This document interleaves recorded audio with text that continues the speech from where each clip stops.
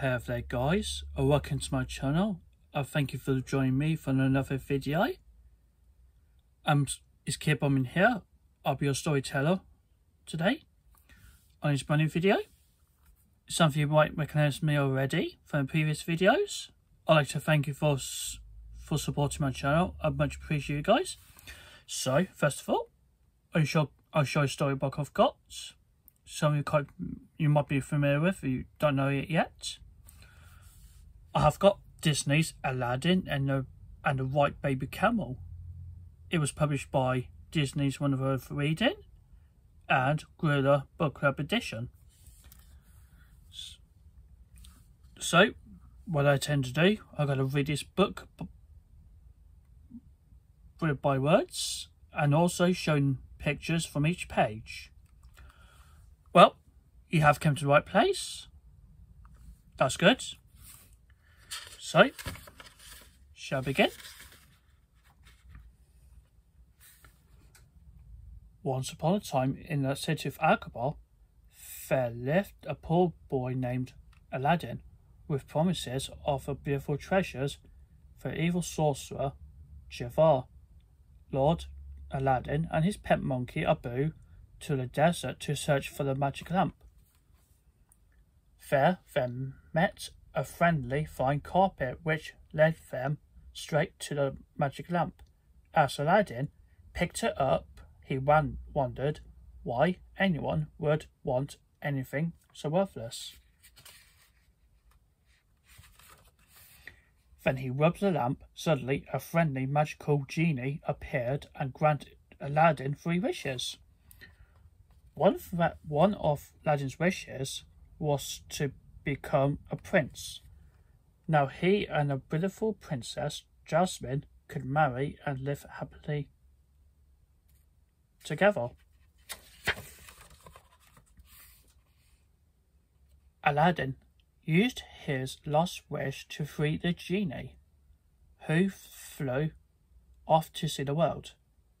Aladdin and Jasmine started to plan their wedding, and life in Agrabah went on as usual. One afternoon, a very special caravan arrived. It was full of wonderful wedding presents from the kings and sultans of many distant lands. Among all of the magnificent wedding presents was the most amazing gift of all, a totally white baby camel. No one in the kingdom had ever seen a white camel before, and everyone gasped in astonishment. The poor little camel was frightened by all the attention and looked about nervously. Jasmine saw a little white camel from her balcony and rushed down to hug him. "Oh, you're so sweet," she said. "Welcome to my kingdom." But lurking in the crowd was an evil thief. He saw the baby camel and gave a twisted smile as he thought that animal might be worth a fortune. Jasmine took a little camel into the palace garden and tried to make him feel at home.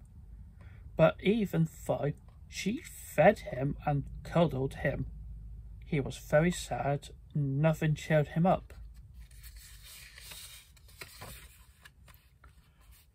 "He might be homesick," said Aladdin. "Perhaps some music will make him feel better." He played a little jig on his flute. The baby camel's ears pricked up and started to smile, and then he started to dance happily to the music.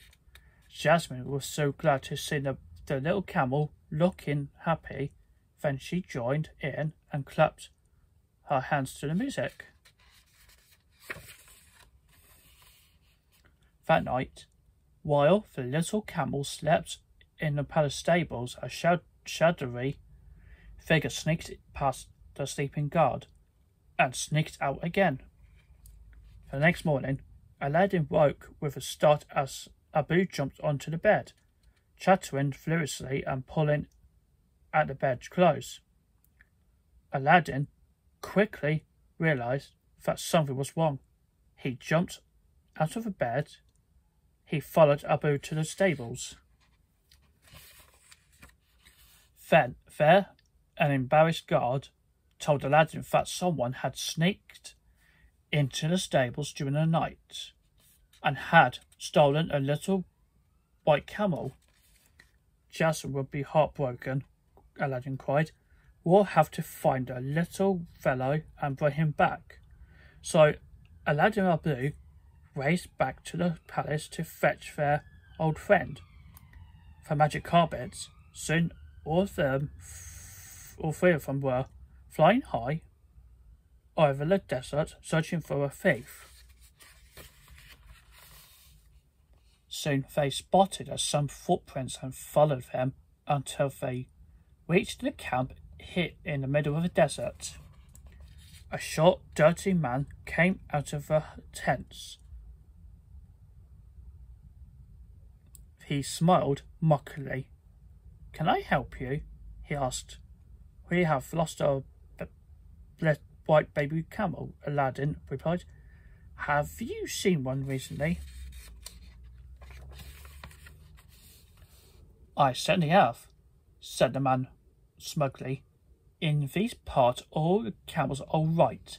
See for yourself.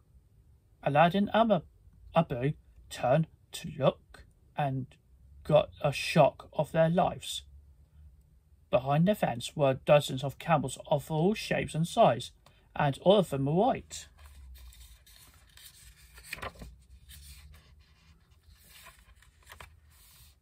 But then Abu saw a sack of flour hidden in the tent and brought it out to show Aladdin.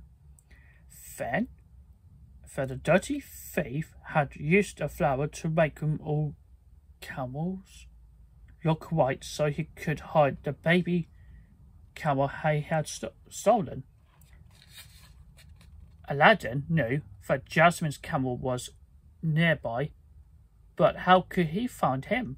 Suddenly he remembered. He pulled out his flute. He began to play, and sure enough, one of the little camels began to dance merrily.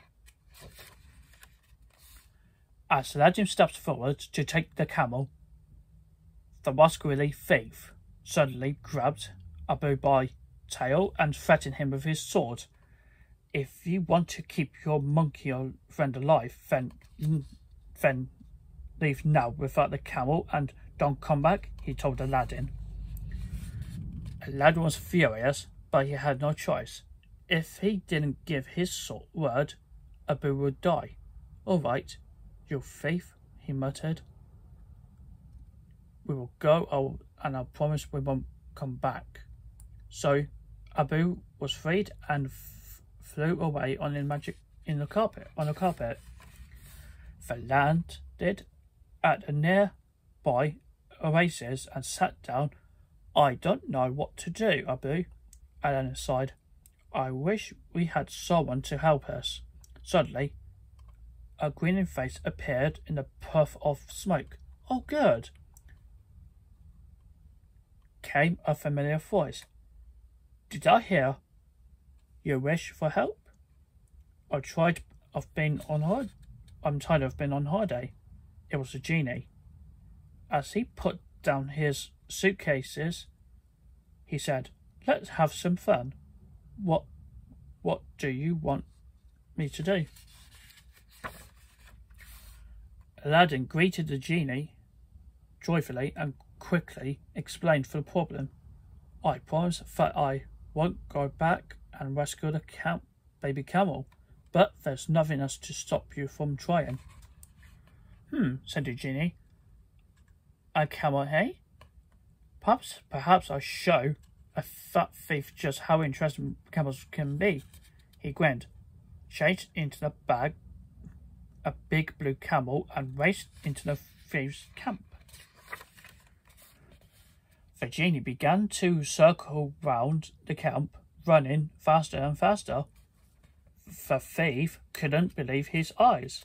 First he had found a little white camel, and now there was incredibly fast blue one. Oh, what an amazing animal, he thought.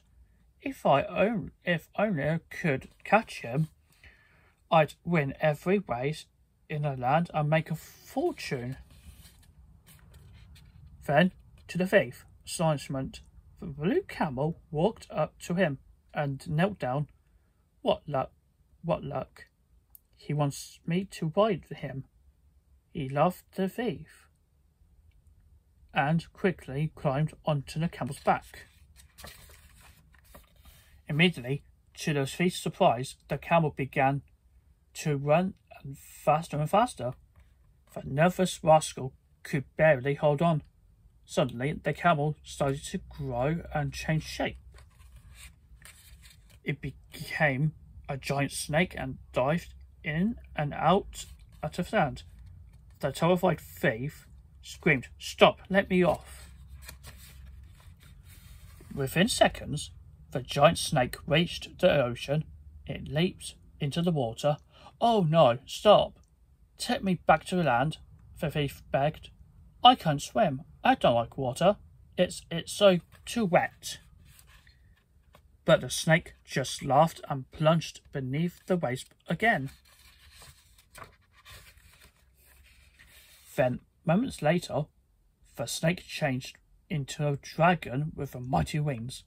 The dragon laughed as he carried the terrified thief through the air and roared, "Where shall I drop you, you rascal?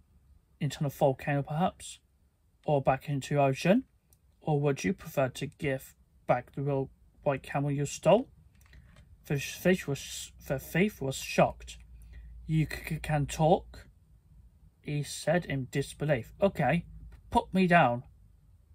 I'll give back," he stammered. "I promise." The dragon flew back to the thief's camp and changed back into the genie. The thief was totally confused. As the genie walked away with a white baby camel, he said, "The first thing you must do is stop scrubbing all your camels." The thief was so frightened he didn't dare disobey. Soon he was hard at work scrubbing all the flour out of the camels. Later, when they had all gone back to the palace, Aladdin and the genie played lively music, so they thought the little camel could dance and entertain Princess Jasmine.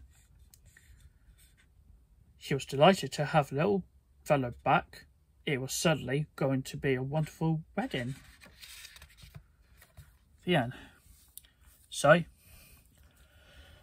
I hope you guys enjoyed nice majestic storybook. Was based on the original 1992 animated classic Aladdin in a non-film version with the story highlights.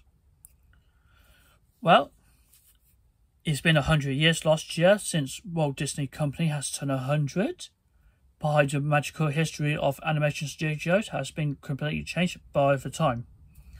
Okay guys, so feel free to give thumbs up and leave comments down below. Okay, so remember, don't forget to subscribe to my channel and hit this notification. Don't miss out the future contents. And you can find me on social media from the video description down below.